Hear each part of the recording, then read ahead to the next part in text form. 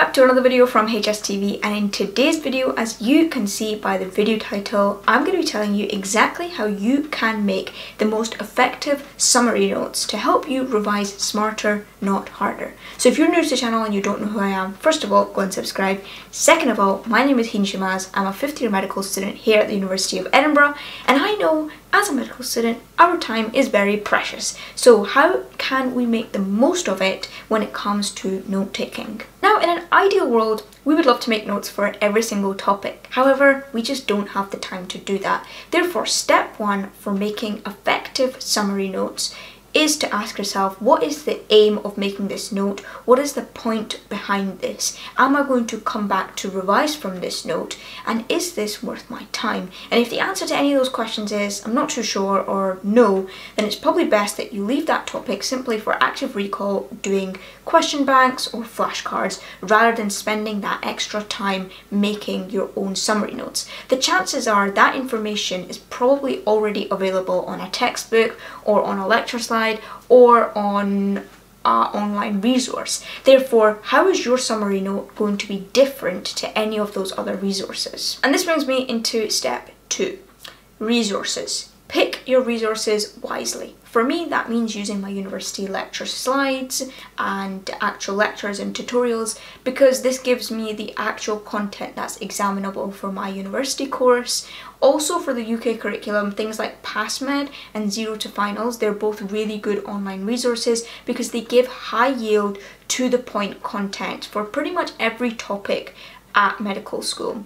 Especially with PassMed, it offers a good online question bank, which is really useful for active recall. And when it comes to making summary notes, I will consult any of these resources to write these summary notes. Now, as you will notice, I've not mentioned any textbook, mainly because I find textbooks very wordy. I'm a very visual learner, so I need to see things kind of laid out in a nice fashion, and sometimes with textbooks it's just too many words for me to get my head around. I feel like I fall into the trap of just highlighting everything, and it gets very overwhelming and it's very passive for me.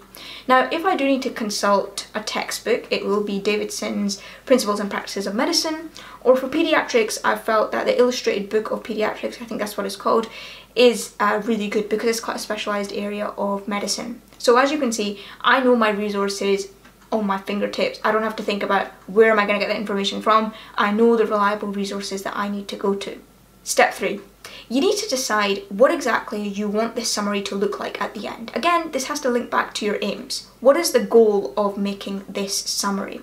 And for me, it's going to look either one of three things, I guess.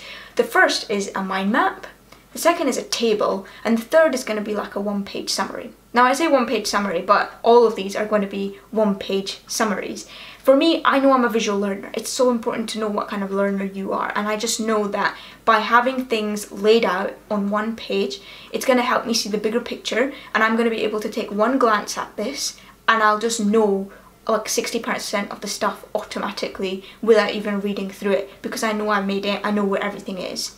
And I just know that as a visual learner is what's going to be most effective for me. So you just need to do a bit of trial and error and understand, how do you learn and how best are you going to retain information. Okay, the next step is all about understanding, what does high yield mean to you? This word high yield has become very trendy in recent years and everyone seems to be using it. High yield content. What does this mean to you though? For me, generally speaking, it's about cutting down on words and getting the exact to the point information that you need to learn. A lot of the time this will be orientated by exams, but not always. So for you, you need to understand, what does this mean? And again, this has to link in with the aim of the summary that you are going to create, because your summary has to be high yield, but it has to be high yield for you. And what's high yield for me might differ to what's high yield for you. Okay, now that you have all the basic steps for how you're going to make these effective study summaries, I'm going to show you some of my actual examples of real summaries that I have made just in the recent few weeks, and I'll show you exactly what I mean, and I'm going to talk you through my thought process so you can see some kind of real life examples to put all of this into practice so you can go away and do it yourself. This is a summary table that I made recently on congenital heart conditions. So there is actually quite a few that we had to know about. You can see here that there was 8 in total, and for each of them I needed to know like a brief description, if it was cyanotic or acyanotic, their kind of etiology, presentations, the exact type of heart murmur. I wanted to compare across all of them because there was so many and I was just getting confused between them all, and then other specific clinical features to look out for from an exam point of view, as well as management types as well. So you can see that having it all in one table just makes it very visual for me, especially differentiating between acyanotic and cyanotic, because that always confused me, as well as the types of murmurs. Having it all laid out here, it just helps me to remember it more in a visual way, but also helps me to compare the conditions turn by turn, which again helps me to retain it better.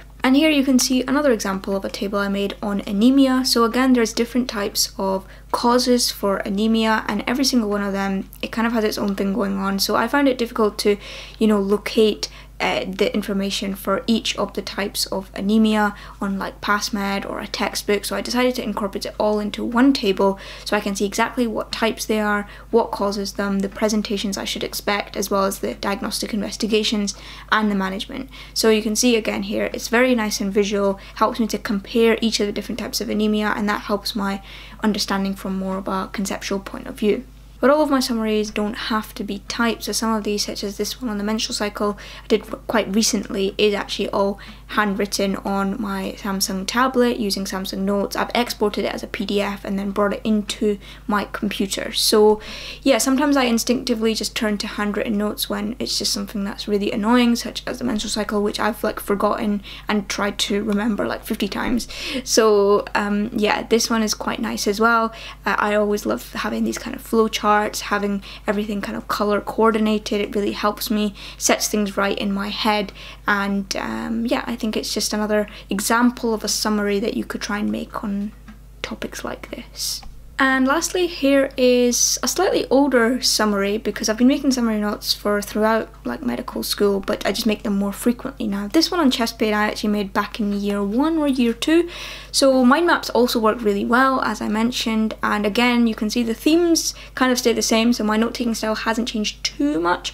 So the color coordination, the usage of arrows and usage of highlighting, and also adding pictures into mind maps, it can be a really efficient way of summarizing and trying to gain a better understanding of a topic. So again, there's definitely a lot to cover with chest pain, but this one in particular, it covers some of the causes of different chest pains, but myocardial ischemia in particular, because that's probably what I was being examined on the most at the time. So I like that you have that personalizability, if that's a word, when you make these summary notes, and you can collate information from all different types of resources and bring them into one sheet of paper where it makes sense for you. Alright everybody, well that is going to be the end of this video. I hope that you have found this useful, and now you feel a little bit more confident to go away and make some of your own study summaries. Now if you have any other tips and anything else that you'd like to say to the community that we have here, leave it down in the comments. I'm sure someone will appreciate it, and yeah, I'll see you all in my next video. Goodbye.